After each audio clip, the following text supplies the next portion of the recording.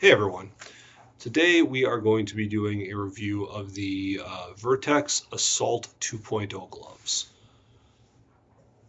Um, as a quick sort of point by point, my normal grading scale, I look at a couple of things for gloves. I look at dexterity, I look at durability, I look at specifically the thin-ear web space, which if you don't remember, I've talked about before, but that's the thin-ear web space on your hand is this piece of flesh right here. So that particular test talks about how much space is between the thin-ear web space and the actual that portion of the glove. General comfort and then overall ergonomics. So first things first, these are touchscreen enabled and they work. They're passable. That's like the only positive on these gloves. I am not a fan of these gloves. In fact, just like with the Vertx Leo gloves, I'm probably going to chuck them right in the garbage right when I'm done with this review. So let's get into some of the more nitty-gritty stuff here.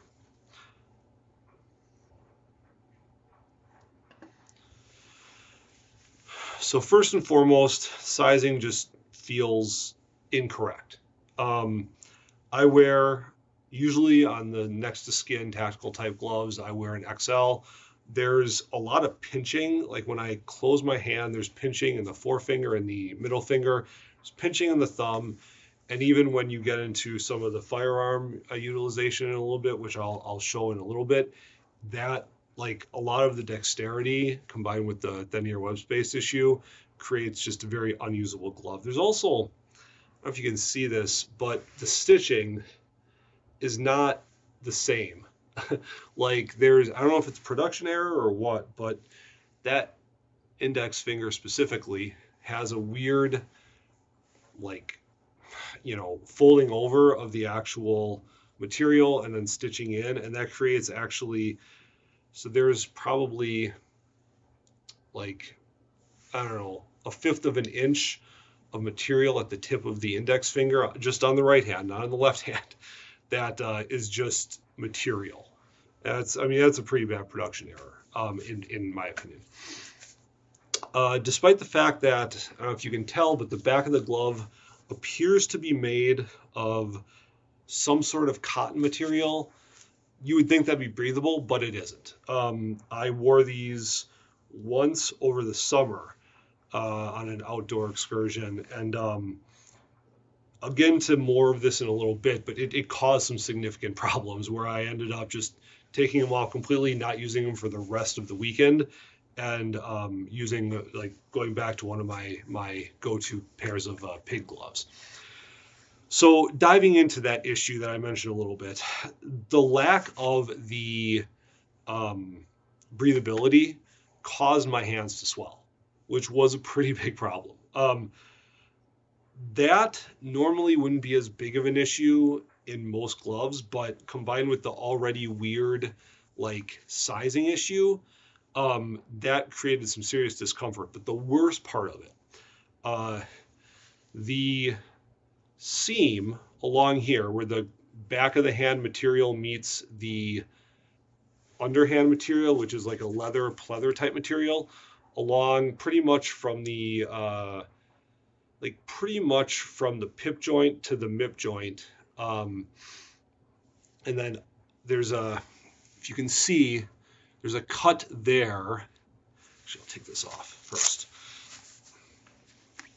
So from the pip joint to the mip joint, right, there is one piece of material there. Then on the thin-ear web space, there's an additional piece of leather material that folds over the back a little bit from the underside of the glove. And then the dual layer leather material goes all the way up the thumb. Now what this caused was when my hand started to swell a little bit, it caused, after just a few minutes, it caused severe pressure on that entire part of my index finger and my thumb. There are nerves that go along there that are critical nerves for sense of feel. And what happened was within a few minutes, probably 5 minutes, my hand ended up going numb. Like just completely, like not just this part of it, my entire hand ended up going numb. And then it went into severe pain. So I took them off completely. I didn't even wear them for the rest of the weekend because it was that bad. So the other thing, my thin-ear web space on these gloves is about right there. So it's about as much material in between the tip of my finger and the tip of the actual glove here. Normally that wouldn't be a big problem, but this leather material is incredibly rigid. So if you try to grip a firearm with it, that becomes a problem. In fact, bring this guy out, empty. So I can get a better grip on this than with the Leo gloves, admittedly, but there's still, like, so if you watch the Leo glove review, there is still some level of, it's not as bad. I do have more mobility in my finger, but there is some level of like pressure where the index finger clicks over. I can still in general grab it, but I'm not going to be able to do more dexterous things with it as well as some other gloves that I have. I mean, I can still get pretty good sight alignment, sight picture trigger control, but it's still not, it's not a good pair of gloves specifically for that. In fact, so if you can see, there's a fair amount of material there as well. That causes some significant issues. So if, like, I'm very much dominantly right-handed. So if you try to get the slide lock, it takes a couple of tries with this particular pair of gloves. Not a fan of that.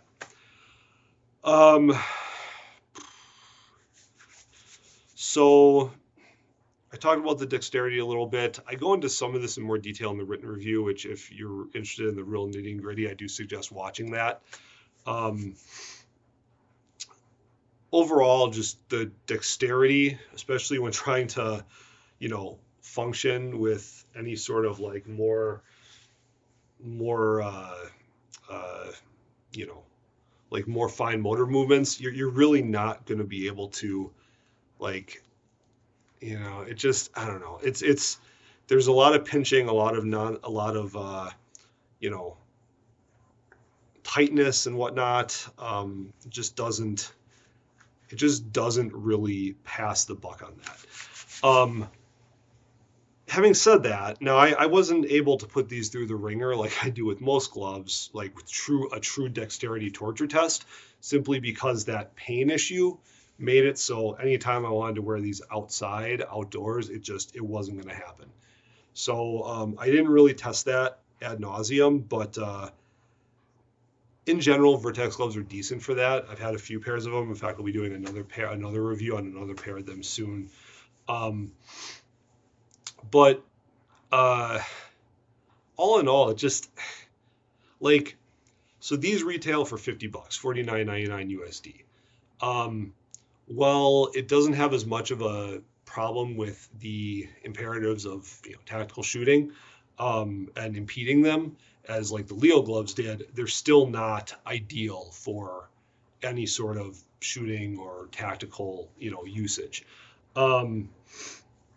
One thing I will say about them the thing that I was going to get to about, like, I mean, $50, honestly, if you spend a little bit more money and you're really set on a pair of Vertx gloves, I would suggest getting the Corsa Fire gloves. I have a review on those incoming, and those are vastly superior, and they're just a few dollars more, honestly, per pair. I feel like Vertx really dropped the ball in these gloves, which is funny because I had the first version, the first generation of the Assaulter gloves, and those were great gloves. They fell apart pretty fast after heavy use, but all around those were great gloves. And these, being their like successor, just really, I feel like, dropped the ball. Like, they're just not really good gloves. So that's the review on the Vertx Assaulter 2.0 gloves, or Vertx Assault 2.0 gloves, rather. I I would suggest reading my written review. I go into, like I said, a lot more like technical details on things, but yeah, that's a quick overview of the review. Let me know what you think, and I'll see you in the next one.